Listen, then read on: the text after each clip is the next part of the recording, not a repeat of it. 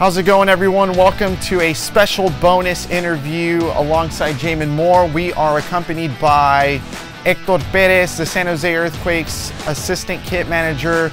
Talk a little bit about his story, ask him some questions of what it's like to work behind the scenes and what it's like contributing to the San Jose Earthquakes off the field. Without further ado, let's get it started.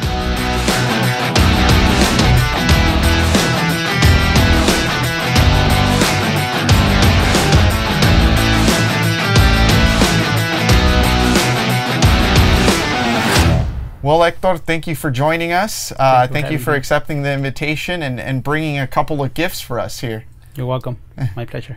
So talk to us a little bit about your journey. You're an assistant kit manager for the San Jose Earthquakes. Tell us about how you first started getting involved in the sport of soccer. Well, it was a little bit awkward, you could say it like that, because it wasn't even in my mind, to be honest. Yeah. The way I started was really funny. When Chivas USA came up, obviously they had like Mexican players from Chivas, Mexico, and I knew a couple already, and obviously some of the staff also. So they invited me over like to practices. So I was actually in vacation from school, so I was there like every day. And the ball used to go over from the fence, and I used to go and grab them and throw them back. And this was like every day. So one time the equipment guy, he just came up to me like, hey, I see you here every day. Do you want to be part of like the staff? Like, do you want to work? And I was like, oh, like I wasn't expecting it. So I told him like, you know what, like let me think about it and then I'll be here tomorrow. So I actually went back home. I kind of like talked to my mom and dad, and obviously your parents want you to go to school. So they were like, no, what you gonna do with school? And I was like, no, let me try, you know, like see what goes on. So I went back and I told him, you know what, like I'm gonna try it. And he's like, okay, I'm gonna put you're gonna be in like in a week of tryouts practically. See how you handle everything, you know. So he kind of like taught me like the range, you know, like you're gonna do this, you're gonna do. So he went like step by step. And by the second day, third day, he like, you know what, like you're hired. So I was like, okay. How old were you at the time? I think I was like 19. Oh, wow. 19, 18. And you grew up obviously liking the sport. You always loved the sport. I mean, I was playing sports since I was 5. Yeah. I actually, when I was, say like 10, we actually moved to Mexico for 3-4 years. Went to school there like for 3 years. And obviously I was playing soccer. And I was getting good looks from scouting and everything. And then my mom told me like, you know what, like we're going back, and I didn't want to leave because I knew there was people like looking at me. So I think I had a chance to actually go pro, and obviously didn't happen. Came back, played in junior high. I was playing high school. I played with my high school team. My senior year, we won CIF championship, state championship, and then went to college 2 years. Lost my first year eligibility because of spots and everything. And then I kind of like it went down like playing soccer, like a good level. And I just started playing semi-pro in California League in Los Angeles. And after that, I was still like working at the same time I was working at Chivas. So all my friends were like, oh, dude, like, you know, like get me tickets. Can you take us to meet the players? And I'm like, no, I can't really like do that, you know. But it was a nice experience. So that's how I started. Like out of nowhere, just took the opportunity and started liking it. And obviously I got more experience. And I was there from 2005 2010, and I left to go back to school. To finish school, and then came back 2013. And I was there 2013 actually. The previous coach that he got fired, he actually called me one time. He like, hey, you know what, like he was with the New York Cosmos, and he like, you know what, I need a people like you, you know, like you got good personality, just like your vibe. I need somebody like you for the new players. So he offered me to go to New York. And at that time, I mean, obviously, I was still young, and I really didn't like. You had never been to New York, Yeah, never right? been to New York. Never left LA. You know. Yeah. So it was a big step for me. So what kind of like took me there was that he actually called my my boss, and he came out to the field, and he like, you know what, like he just called me right now, and by that time they already had rumors that Chivas USA was gonna fold. So he like, you know what, like we don't know what's going on with the team right now. We might not be next year. We don't know when. If I were you, I'll take the opportunity and take the job. And what made me take that decision was that he like, if you don't like it, you can always come back.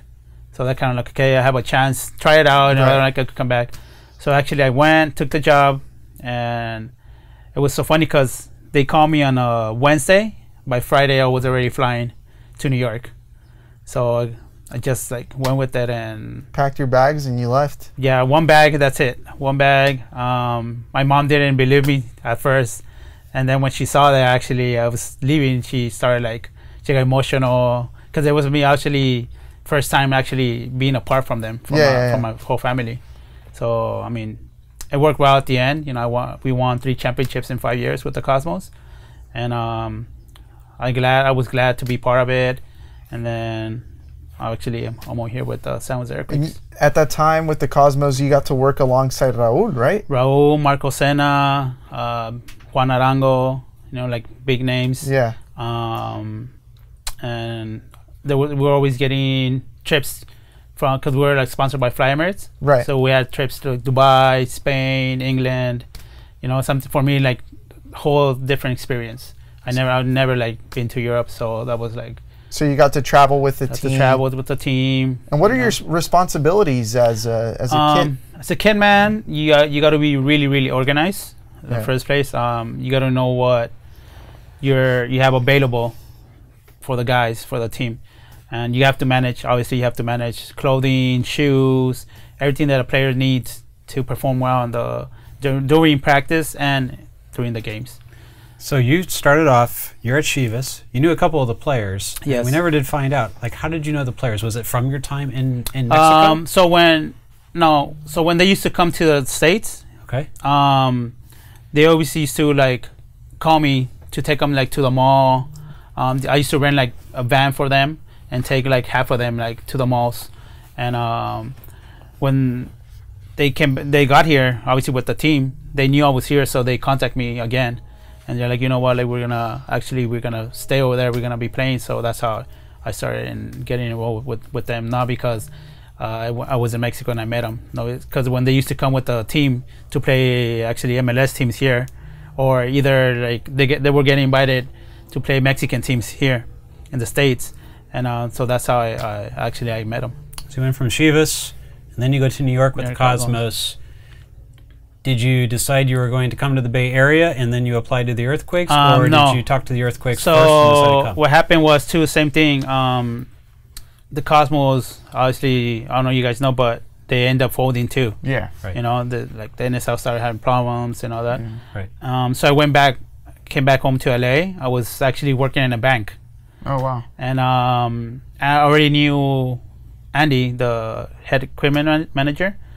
And he called me like, hey, what's going on? You know, like, it's over the news. And like, yeah, dude, like, I think the Cosmos is going to fold. So you were done. Yeah, I was practically done. Done with soccer. Yeah. I mean, obviously I got offers to go to like Philly. Like our president at that time, Eric Stover, that's his name. Mm-hmm. He contacted me like, hey, they need an assistant with the Philadelphia Union. But I was already done with the East Coast. I was like, you know, it's not for I just you. want to go back home. Yeah. So I ended up coming home, and then probably 2 months, Andy called me. He like, hey, I'll keep an eye, you know, see if any team needs an assistant or is looking for someone. Like, I'll put in a word for you. And we just kept in contact. Actually, I met Andy when he was with the Carolina Railhawks. Okay. So that's where I met him, because I was with the Cosmos, he was with the Railhawks. Another NASL. NASL, yeah. Yeah. So we just kept in contact, and his assistant left, and he like called me right away. He's like, hey, I'm looking for an assistant, and I'd like you to come and take that position. So I didn't doubt it, and he asked me like, hey, can you be here on the 1st of August So I was here 1st of August on 2017. That's when I started. So you've been in San Jose and you've been a part of this team one way or another for the last couple of seasons, and you've seen their highs and you've also seen their lows. Yeah. Obviously, right now you're experiencing a high with them. You as as someone who is frequently talking with the player, frequently in the locker room, maybe talking with the coaches themselves. What can you say about the current San Jose Earthquakes? What can you say about the culture under Matias Almeida? The culture with Matias is more, how you say, he likes everybody to be united, you know. He doesn't care if you're from Africa, from Mexico. He doesn't care. What he wants is, as the way we're going to communicate, it's being together and forming a family. That's practically what he's bringing to us, you know, like being a big family. And like he says, if we win, everybody wins, and we lose, everybody loses. But everybody has to be united, no matter what happens. And he's actually brought that, you know, when I was coming in, when he talks to the whole group, just by his energy, you know, he transmits that to everybody. And I think it's a good thing that he's here right now with the team. A lot of coaches say words like that. You hear coaches say all the time, you know, we're a family here, or they talk about how important it is to be united. Even in the Quakes locker room, another coach had put up on the wall, "Forward as one." Is it the other coaches were talking it, but the players didn't believe it? What's I think Matias? It's that the way he talks to the players makes them believe in him. You know, even me as part of the behind the scenes, I always listen, and I get chills when he talks, you know. And I think the players, if I get them, I think they get them too. So they get all the positive energy from him, and actually go out in the field and perform what he wants to. So that's my way of seeing it. Having been a part of the Chivas organization, when you heard that Matias Almeida was going to be coming to San Jose, what was your reaction? At first I didn't believe it, you know, but when I saw him when he came the first time he came in, and I mean, obviously he shook hands with everybody, I was like, wow, he's really here, you know. And me following Chivas personally, and just the success he had there, I knew, I mean, obviously, I knew he's a good coach. And obviously, like he said too, like, it's a new system. It's going to take time. And actually, you guys seen it did, because the first 4 games, you know, we're not that good, and now everybody's talking about us. But even that, he always tells the players, like, keep your feet on the ground, you know, because we haven't won anything yet. So I know just the way he talks, you know he has experience in the way to handle the team.